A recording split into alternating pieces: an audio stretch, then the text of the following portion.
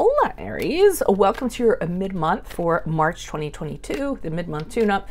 If it resonates, consider a personal reading. Just send me an email or a DM and we can certainly set that up. Otherwise, let's get to your reading. Holy Spirit, angels, divine guides, universe, can you please read your truth, your wisdom, your clarity, and your insight for Aries for the middle of March 2022 and how they'll be moving forward. Any messages would be greatly appreciated. We thank you. What do you see? What do they need to know to reach your higher ground, become closer to universe and closer to divine through your messages? Any messages would be greatly appreciated, and we thank you for Aries, middle of March 2022. What do you see? What do they need to know? General, what is going on here? Yes, a flip here. Okay, sorry. General energies, we have the deception. Hey, I'm seeing deception there. Be careful of that. Make sure you click on the Vimeo link below for your weekly extra, which will have your love, your career, your finances. That was weird how that did that. Your finances and your health. Okay, we had the Five of Wands in reverse in regards to your challenge position. In my playlist are your 2022 Sun Moon predictions. That's about as close to a personal reading as you can get without getting one. 2021s are still in there if you want to see if they rang true for you. Lover's card in the upright is advice. That is not love, that's a choice, I feel. And look me up on Facebook, Instagram, like, share, subscribe, donate. Okay, we end on the Nine of Cups in the upright.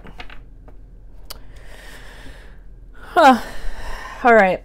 So I feel as though you're being deceived. I don't know who the person is.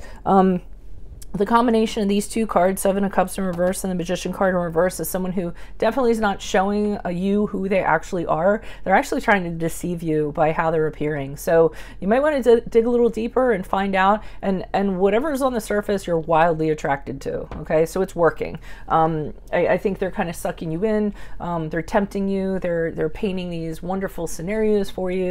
And it's causing you to idealize and romanticize the situation.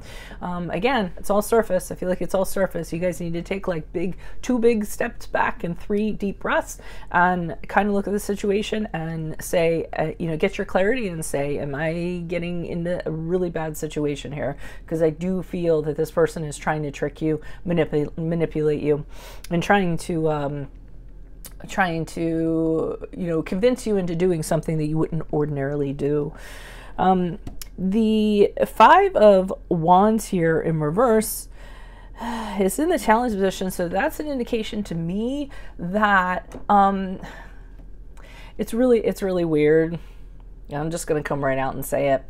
I think that there is the tension between the two of you, the fighting, arguing, that really kind of pumps up the adrenaline and gets things going. Okay. I think for some of you, it's the adrenaline of that interaction.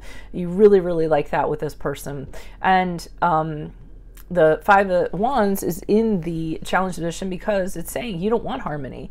You don't want to not have conflict. You don't want to have relief or anything like that. I feel like you like kind of going at it with this person. And a lot of times the Five of Wands can be, rivalrous, competition, getting in there and, really kind of going at it, and not in a sexual way. But I feel like you don't want harmony with this person. You actually like the conflict that you have with them. Otherwise, finding harmony would not be in this position, the challenge position. Lover's card in the upright. There has to be a choice that kind of has to be made here. I don't feel if you continue on this trajectory, it's going to be very good for you. I think I just see it kind of spiraling out of control or spiraling downwards, or it's just going to blow up. So they are kind of saying to you, you are going to make a choice in regards to love.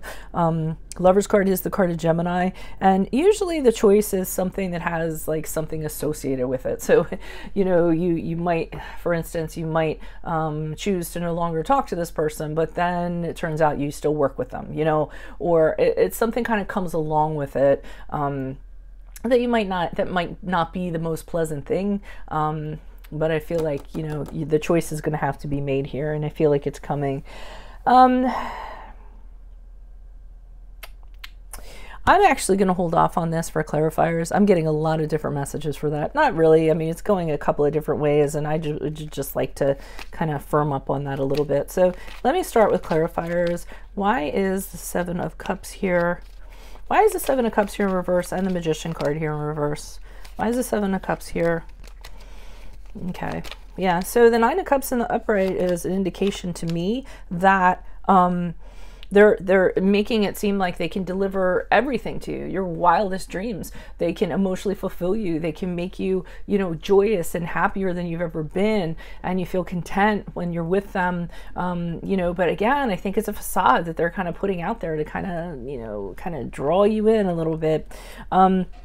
With the Eight of Cups in reverse, I'm kind of seeing somebody walking away and then coming back, going away and then coming back. I'm kind of getting it in the sense of, you know, being drawn to this energy again. So some of you might, and I'm not saying this to offend anybody, but some of you might want to look into relationships that you have had growing up with people, what your definition of love is, what you have learned is love, because I see this person not being a good person for you, but you being wildly attracted to them.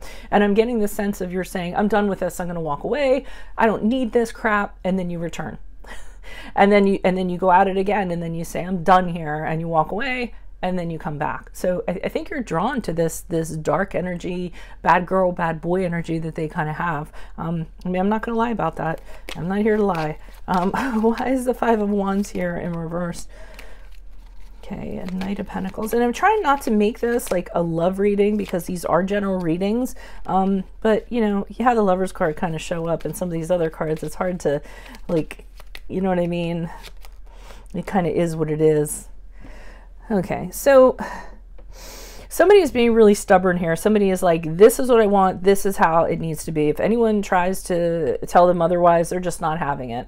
They're like, nope, you know, this is what I want to do. Really stubbornly holding on to something, not wanting to consider anything else, even though they know it probably is not a good thing. Okay, so that's part of the challenge. Knight of Cups in reverse is speaking as somebody who is not very mature in an emotional sense. Usually somebody who they have commitment issues, they aren't emotionally available, they're just bad news in general. They aren't capable of having a healthy relationship. So the challenge is that for some of you, I'm not saying all of you, whoever this reading's for, you're very drawn to that. People that, you know, are not emotionally available, you know, are very moody, that they're very jealous, they could even be abusive. So you want to be careful of that. And the Tower card in reverse is in the challenge position to me saying, you know, you need to get out of this so that, you know, you should be getting out of this so you could see the reason for this. There, like a grander perspective is going to come out of this. This is really going to open up a lot of things. You're going to learn a lot of things about yourself, but you're not going to be able to learn them until you're out of it.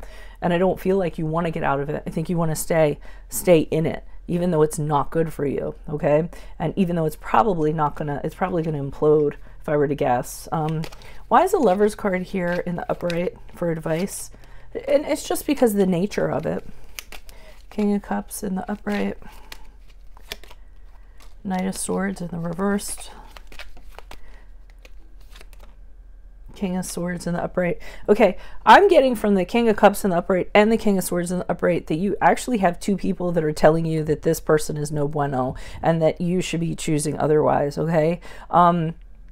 The King of Cups could be somebody who's older than you. They both have male energies, so they could be male or just have masculine energies.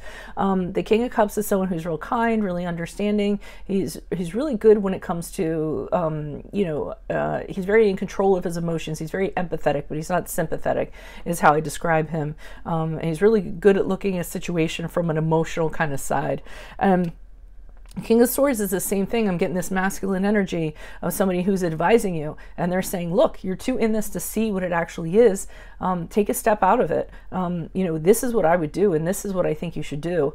You know, but and I think that both of them don't care for this person, okay? And this could be the same person, just with two sides to them, so to speak. But they see this person as the Knight of Swords in reverse. And this is why they're advising you in this way. They feel that this person's going to pull you down, that they're very chaotic. Whatever they're telling you is not the truth.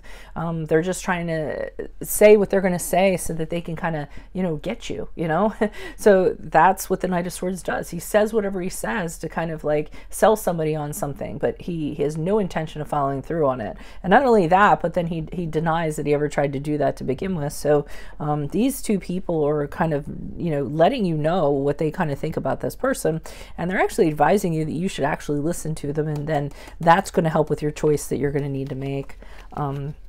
Why is this Nine of Cups here in the upright? Why is this Nine of Cups here in the upright for Aries as they move forward? Who is this person? What is this energy? Who is this person? What is this energy? I just don't like the picture of that particular deck.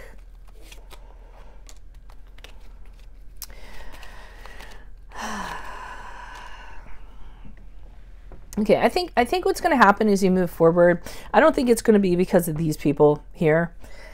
I think what's going to happen is you're going to find out eventually you're going to see this person for who they actually are. And strangely enough, the Nine of Cups, by textbook definition isn't this, but whatever, that isn't how we do stuff. Look at this here. I mean, there's some kind of servant or something bringing plates of food to this person, and he's just like kind of picking what he wants. He's really pleased with it.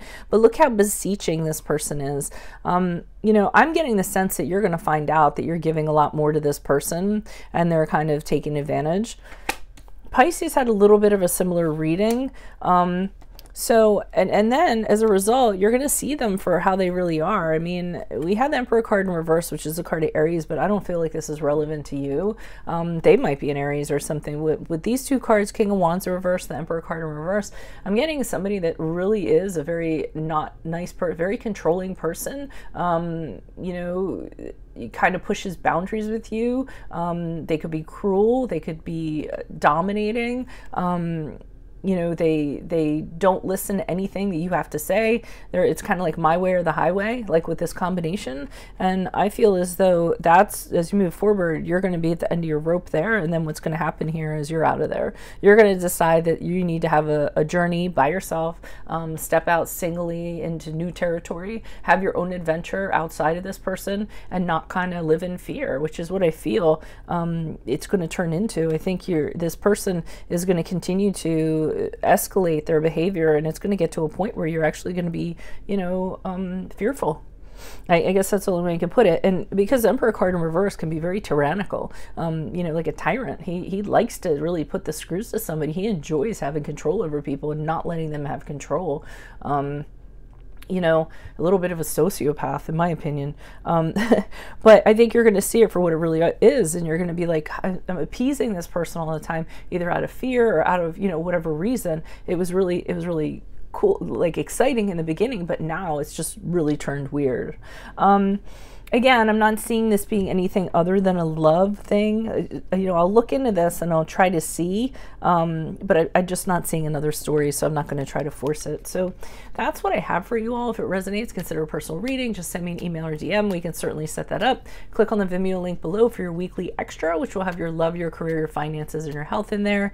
In my playlist are your 2022 Sun Moon predictions, as close as you can get to a personal reading outside of getting one. Look me up on Facebook, Instagram, TikTok. Like, share, subscribe, or donate. Otherwise, I will see you in the Vimeo reading. Adios from Veronica Garnett. Bye.